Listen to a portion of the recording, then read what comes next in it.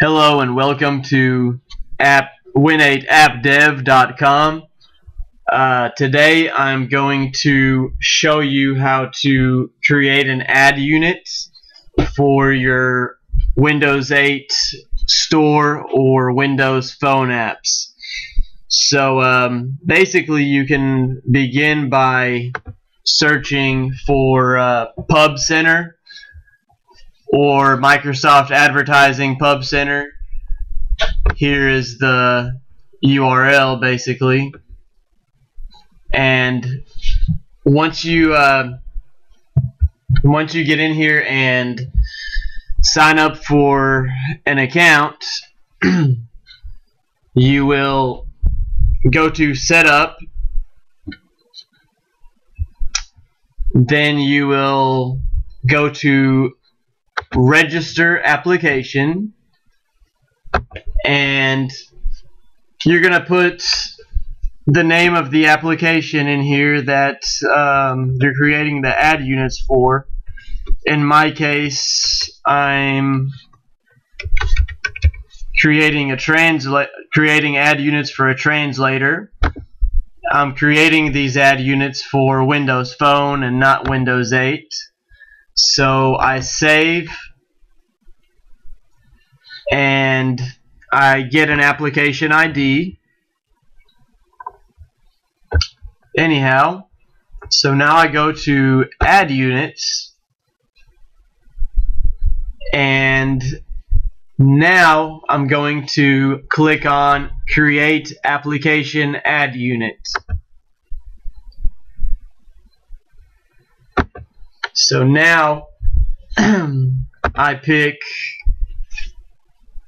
the same translator app that I just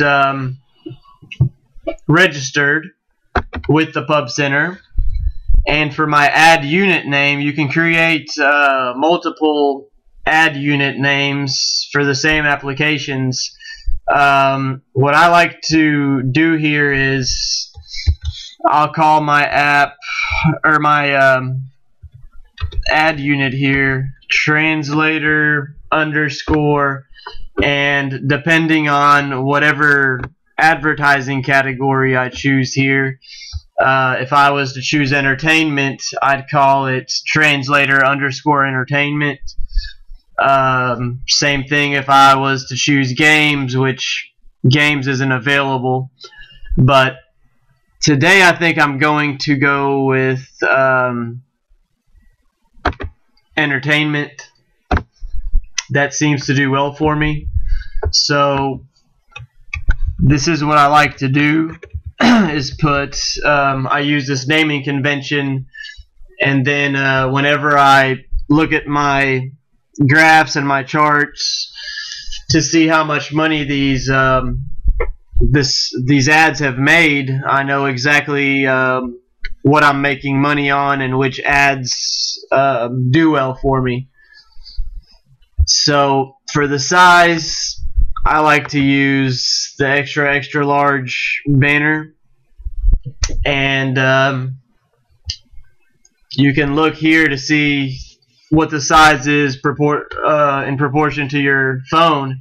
Now this is not where the ad will appear. It will not appear in the center of your phone. You get to declare where it's gonna, or you define where the ads will appear, and usually I place mine at the bottom, but it's just wherever you prefer to place them. The size is 480 by 80. So let's move on. Basically you just click Save, and you copy this, and this is what you're going to place into the code of your project, your solution file.